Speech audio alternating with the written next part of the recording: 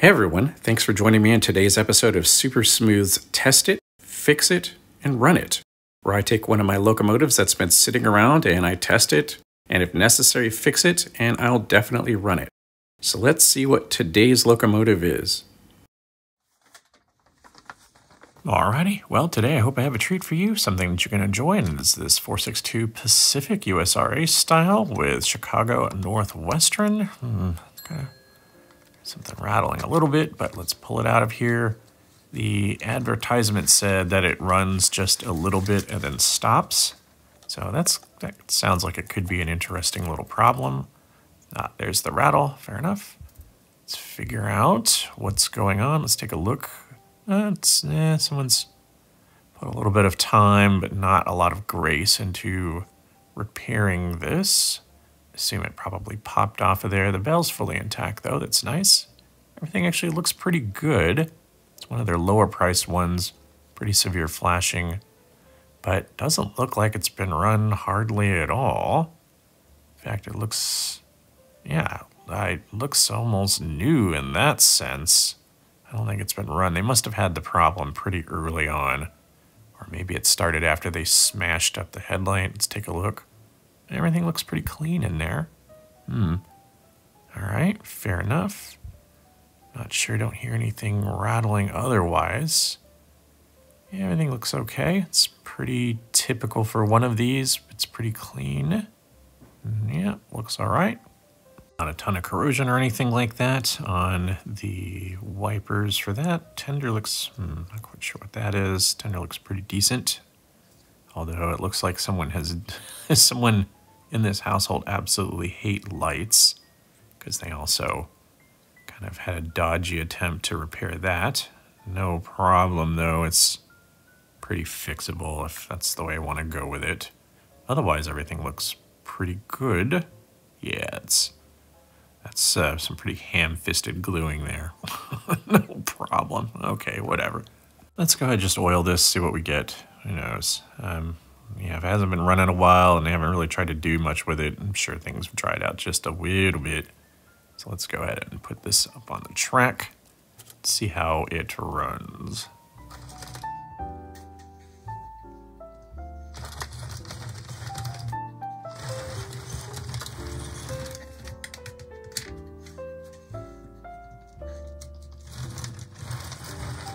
Let's go ahead and oil it up. It feels kind of chunky when it's rolling out. So let's go ahead and pull off the keeper and oil it. When I started making this video, I found out that I had 1,985 subscribers, and 1985 is the locomotive number of this 1907 Consolidated run by the ATSF, and also this K4S run by Pennsylvania. All right, well, everything looks pretty dry in here. So that could be causing it. So let's go ahead and just put some Super Smooth on the bearings, and let's put some Super Smooth Teflon on there and see how that goes. As chunky as this was running, I have some severe doubts whether that's going to be the entire problem, but let's see. You know what? Let's put just a very small dab of penetrating oil onto that bearing of the motor, and let's see what we get out of this.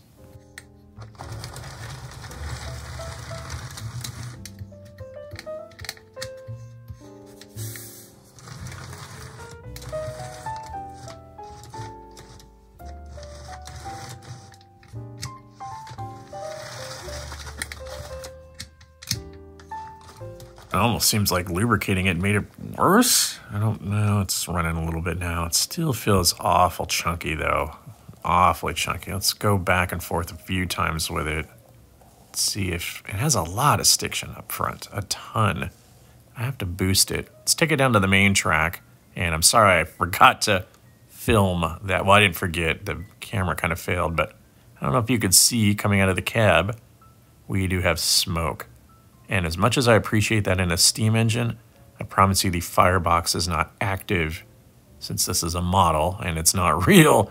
So that's a bad sign that we got smoke coming out of there. So let's go ahead and pull off the retainer and pop this motor and see what we get. And this is a standard fork style connection, so it should just pull apart no problem. May have to kind of, there may be, yeah, let's just pop that out of there. Okay, let's go ahead and get this motor out of the wiring harness because I just don't want to mess with it. It'll be easier just to use alligator clips. So pull the motor out of there, hook it up, spin it. It's spinning okay in that direction. It feels, I don't feel it resisting a whole lot. All right. Let's turn it around. Oh, look at that. The stiction's pretty bad. I actually have to force it around. Let's put some load on it and see what happens. That seems pretty suboptimal. Oof, yeah, that's it's not good at all. So, it's kind of pretty in a way, but every time it sparks, it's gonna just get worse and worse. And it looks like a pretty new motor. The commutator doesn't really show any real signs of a lot of use or anything. But not quite sure what's going on. Maybe did they get some oil down in here? I'm not sure what that gooby stuff is, but it doesn't matter. This motor is dead, so I'm not going to worry about it. Let's go ahead and grab another one that I have in my parts bin. And actually, this motor is pretty new. So I pulled it out of another project that I'm going to remotor. So let's go ahead and put power into it. No problems. Put some load onto it. And yeah, it looks a whole lot better. We're not going to have any problems with that. Okay, that's a lot better. So we just need to get a new motor into here, and hopefully that'll help a lot.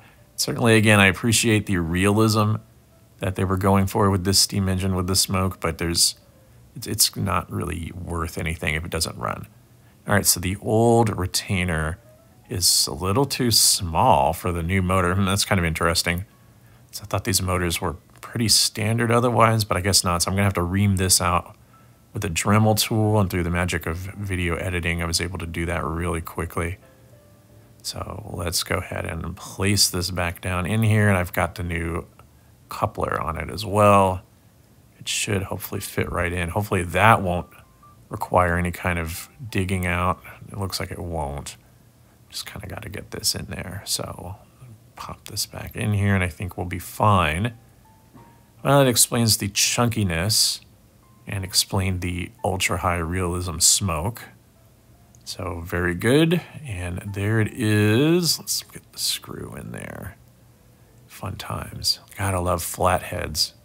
Oh, I actually got it in sync the first time. This is my kind of day. I actually had a spare motor sitting around, and that thing sunk immediately. So perfect. No problem. We'll go ahead and get this soldered back up to the wiring harness, and I think we'll be in good shape. There we go. No problem whatsoever. Okie dokie. Let's get this back on the track and see if it runs better. Now it's missing the weight, so I may have to apply that myself. But I think we're in pretty good shape here. That may have not seemed like very much, but I can already tell just by the way it feels that it's running a lot better. So let's go ahead and finagle all these parts back in here. I forgot the light. Let's get the light in there. And doggone it, these things are kind of a pain. This is partly why it's good not to glue that thing back in there, because it's kind of easier to fish the light through, but I won't worry about it. Okay. We'll get this all back in there and get all that back together. Fun times, fun times. And we piece this, sorry about this. It's so hard to do this through the camera lens. It really is. Okay, so here we go. Getting it back together. Screw, oh, come on, doggone it. I'm gonna screw everything back down, and I think we will be in pretty good shape. All right, now let's put it on the track and see what we get.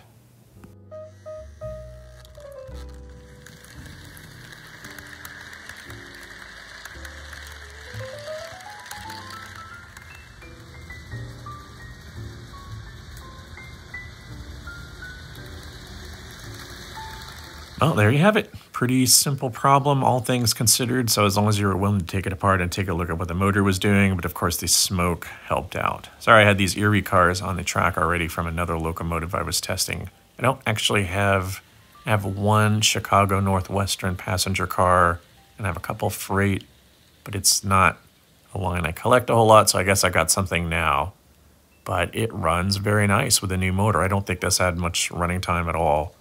It probably was a defective from the factory, and they threw it down on the track and it didn't work, and for whatever reason they didn't want to deal with it, or they thought they'd deal with it later, and they never got around to it. So finally this thing has some life, and I was happy to give it life. So I'm really, really, really appreciative that this came across my desk. Okay, well, I hope you enjoyed this. I hope it helped you. If you're having problems diagnosing something and you see that kind of smoke, or if you have too much stiction and too much grindiness out of the motor and it doesn't make sense, try changing it out perhaps.